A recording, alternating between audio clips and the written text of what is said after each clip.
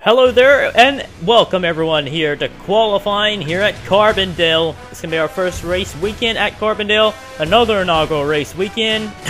Should be an exciting one here. Mason Gordon in the 34 car.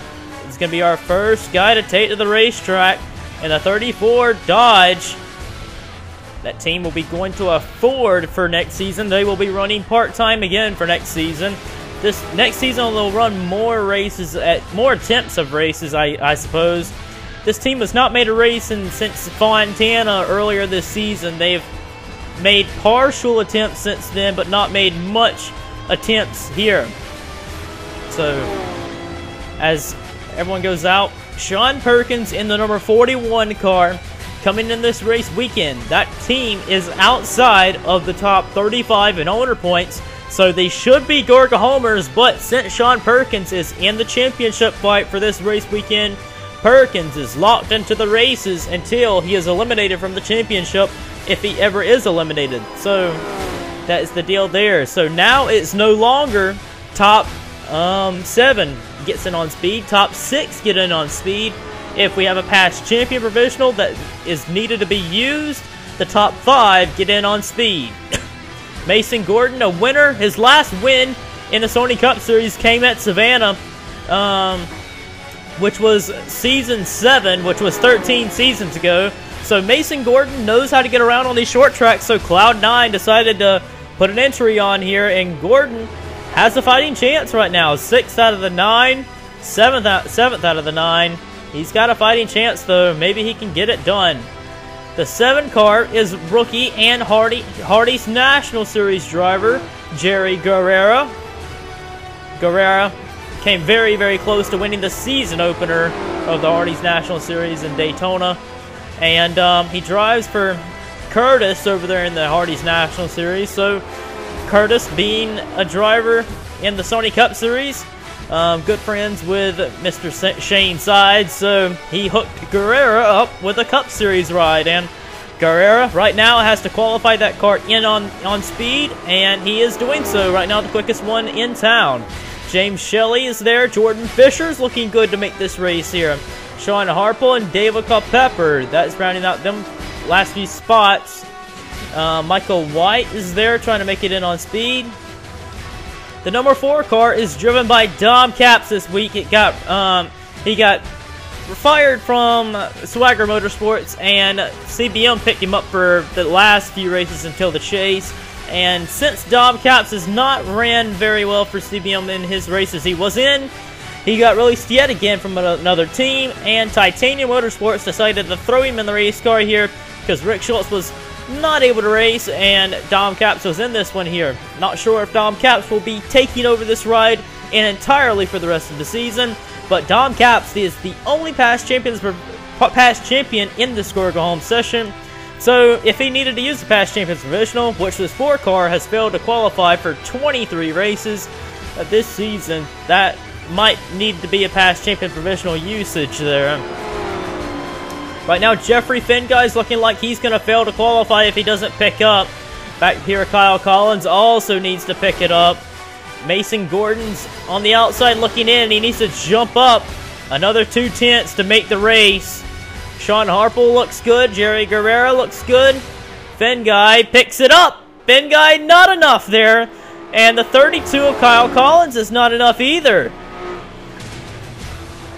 Dejon Weeks is in 6th, but he needs to pick up another 0.07 of a second to make the race.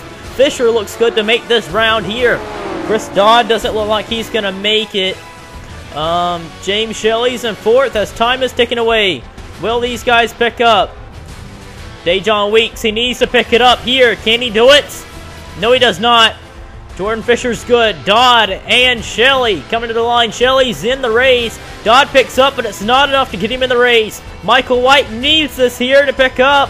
He picks up, but it's not going to be good enough. Jeffrey Finguy not going to make it to the line. Yes, he did make it to the line, though. He picks it up, but the 6th quick, it's not going to be enough for Finguy. Finguy just going to miss it because Dom Capps has the past champions provisional. Mason Gordon's going to miss it. Coming to the line. Dodd misses it. DeLeo, one last shot for Titanium. Caps is going to be in on the pass. Champions Provisional. D'Elia's going to miss it. Finn Guy picks it up again, but it's not enough. Wow. Jerry Guerrero, the Hardee's National Series driver. Guerrero will make his first Sony Cup Series race for Carbondale, the quickest one in this session here. Jordan Fisher gets back in the Sony Cup Series field finally. Good thing for Jordan Fisher there. He's been missing a lot of races here. Good thing he jumps up in the second on the board there. Sean Harper in third. James Shelley will race in Carbondale for a second race week in a row. He makes the race. David Capepper races as well. Jeffrey Finguy would have been in the race had it not been for Dom Caps getting in on a past Champions Provisional. Finguy, Collins, Dejon Weeks, Michael White, Chris Dodd, Mason Gordon, Matt DeLeo, and Matt Duncan will all fail to qualify. Dom Caps will use his third past Champions Provisional of the season and will start for Carbondale. Round 2, well, not really round 2 of qualifying, but the main qualifying for the 42 car field is getting ready and set here. As time is ticking now, Andreas Allen in the Gipsy Dodge is going to be the first car to take to the racetrack.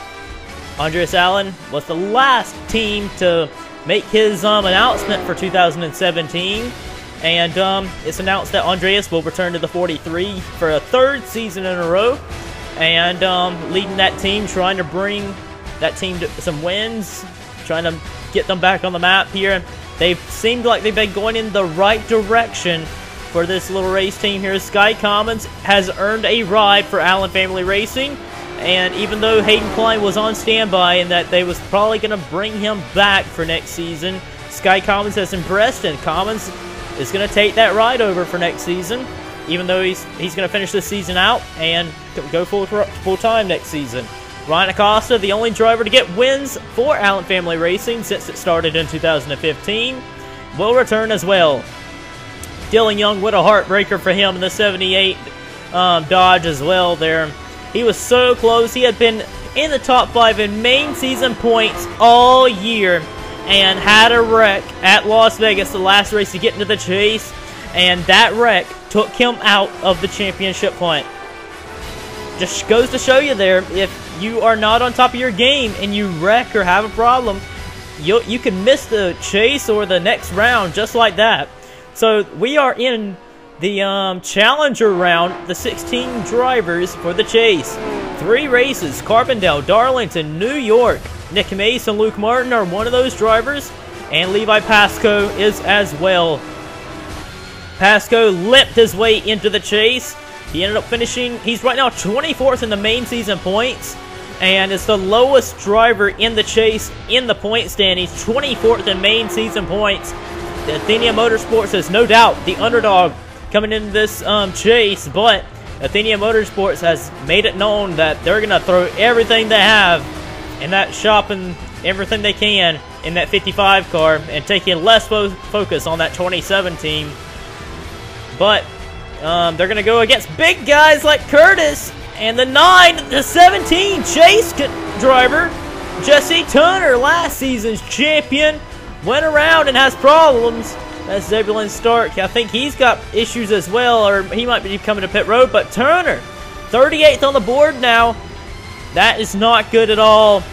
Jesse Turner is going to have a bad starting position if he cannot get back out there with a backup. He went around in turn 1.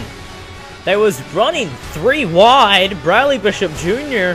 really was not staying in his line there. He was coming down on Turner. Fitzwater, I think, had a little piece as well, but Turner spun like a top there, and they're going to have to go to a backup, and Turner will start at the rear, which is not good at a short track. This was going to be Jesse Turner's big chance to get a win and advance to the next round. He won at Ohio earlier this season. That's the win that got him in the chase. But Turner, this was going to be a big chance for him to prove himself for the chase. But now that he's wrecked, this can be a bad starting position and a bad start to the chase. Eugene Max, you got to think that he's going to be one of the favorites here for the championship. 2 wins. Mace Enterprises, with all their drivers that are in the chase, have 2 wins. Richard Johnson being the only one with no wins in that team. He's the only driver not in the chase. Fitzwater did miss that wreck there in the 8 Red Bull. Is the only Red Bull driver that is in the chase. His old teammate of Sean Perkins is with the blue flared squad. Nick Mace is on pit road making adjustments there. Chuck Togger in the 82. He's up here high on the grid. Jerry Guerrera midfield right now after being first in the other qualifying. Aaron Taylor and Sean Perkins are not that quick as I thought they should be here. Especially Aaron Taylor, 36 on the board. You're going to have to really prove yourself if you want to do well in the chase. Sean Perkins jumps up here on the grid with a faster lap time, but still got bumped down. Well, our ticker has kind of failed on us for now. We don't know who's running where, what the lap times are, so that's kind of a bummer. But Jesse Turner, they got that car on pit road. They need to get that car rolling for STS officials to count it as him getting out there and running a lap, because due to safety features, they would have to put that car at the rear of the field. Richard Johnson just missed the chase. Off points. Matthew Rodriguez coming in the chase. He's looking for a good opening here. Jeffrey Lynn just barely missed the chase. I feel bad for him. Jordan Fisher in the 2 car finally makes the race here, running side by side with Malik Nevins' car. Sean Harple makes this race. He fell to Las Vegas for some weird reason. James Silverfox, a chase contender. I think you're going to need to watch an eye out for Silverfox. There's Andreas Allen. Jordan Davis, a chase contender. I hate that we don't know how long we have left there. The ticker has failed out on us. It is not functioning right. Nick Puricles, his teammate Sean Perkins, is a chase contender. Aaron Taylor. I really wish I knew where these guys were running, but Zachary Fitzwater, he's going to have to prove himself here in the chase. It's going to be very interesting to see how Fitzwater does here. He came very close in Season 16. We had a chase system just like this. Fitzwater in Season 16 made the Final 4. It's going to be interesting to see how he does here. Holy crap. This was a big and weird qualifying session here. Jordan Fisher, who qualified his way into the race in the Gorga Home session, is the quickest driver. Jordan Fisher is going to lead us down for the green flag. Holy crap.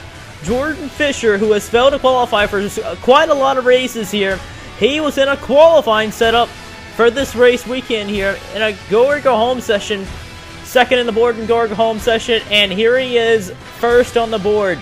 Chase contenders of Jacob Hart, James Silverfox, Eugene Max, Luke Martin. That is your top 10 drivers like in the chase there. That is good for them because this is this is going to be very big, because short tracks, it's hard to pass on these short tracks, and you need a good qualifying to do well here.